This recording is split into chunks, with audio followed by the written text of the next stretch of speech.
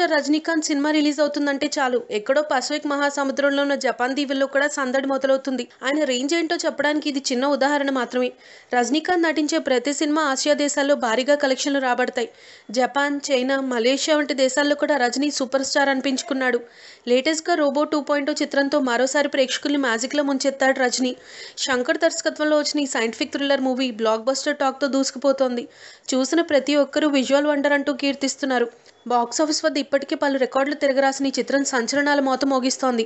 సాధారణంగా రజనీకాంత్ నటించిన ఫ్లాప్ చిత్రాలు కూడా తిరుగులేని ఓపెనింగ్ సొంతం చేసుకుంటాయి. కబాలీ, కాలా చిత్రాలే అందుకు నిదర్శనం. అలాంటిది కథలో దమ్ము, కథనంలో పట్టున్న రోబో 2.0 చిత్రం గ్రాఫిక్స్ సాయంతో హాలీవుడ్ సినిమాలకు ధీటుగా వరల్డ్ వైడ్ హల్చల్ చేస్తోంది. అయితే ఈ సందర్భంగా సూపర్ స్టార్ రజనీకాంత్ ఓ అరుదైన రికార్డుని సొంతం చేసుకున్నాడు. ఇప్పటి వరకు ఇండియాలో ఏ స్టార్ హీరోకి దక్కని రికార్డు ఇప్పుడు రజనీ వరం అయింది. 70వ దశకంలో విలన్ వేషాలతో మొదలైన రజనీకాంత్ సినీ జీవితం నేడు ప్రపంచ స్థాయికి చేరింది. అయితే ఆయన మొదట్లో బ్లాక్ అండ్ వైట్ చిత్రాల్లో నటించారు. అప్పట్లో కలర్ లేకపోవడంతో ప్రతి సినిమా బ్లాక్ అండ్ వైట్లోనే వచ్చేది.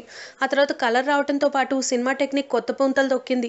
Stereophonic, 70mm scope, DTS, Dolby digital, 2D, 3D animation ఇలా అనేక విధాలుగా ఎదిగింది సినిమా. అయితే రజనీకాంత్కి మాత్రమే సాధ్యమైన ఘనత ఏంటంటే బ్లాక్ అండ్ వైట్ నుంచి లేటెస్ట్ 3D వరకు ప్రతి టెక్నాలజీలో సినిమా చేయడం రజనీకి మాత్రమే సాధ్యమైంది. అప్పట్లో రజనీకాంత్ నటించిన అంతులేని కథ బ్లాక్ అండ్ వైట్ చిత్రం. అనంతరం ఆయన ఎన్నో కలర్ సినిమాల్లో నటించాడు. ఆ తర్వాత వచ్చిన కొచ్చాడియన్ ఓ యానిమేషన్ మూవీ. రోబో 2D టెక్నాలజీతో తెరకెక్కింది.